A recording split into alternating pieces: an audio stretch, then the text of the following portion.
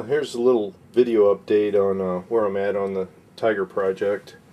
Big challenge has been the gear, figuring out all the actuating of it, going with an electric retract.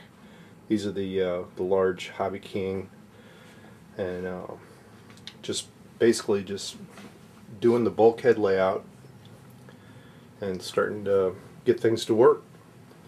So what I did is had to change a straight up retract strut and get it to more like a F16 style.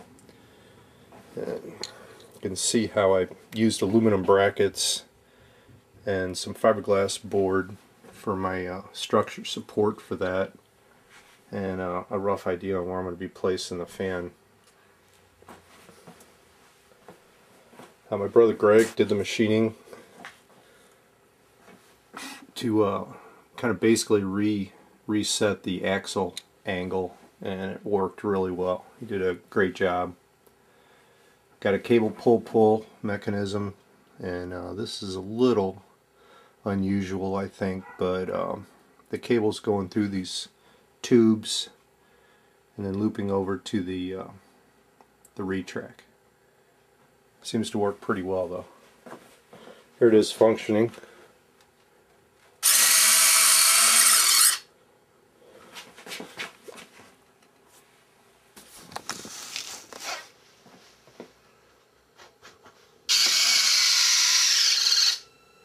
The rear's tuck all the way in, it looks like, so it's pretty happy with that.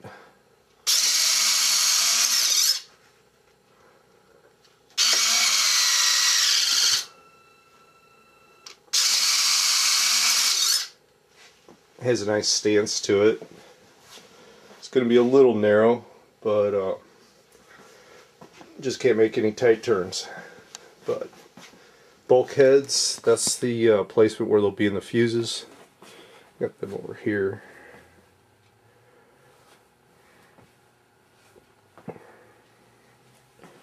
That's where I'm at.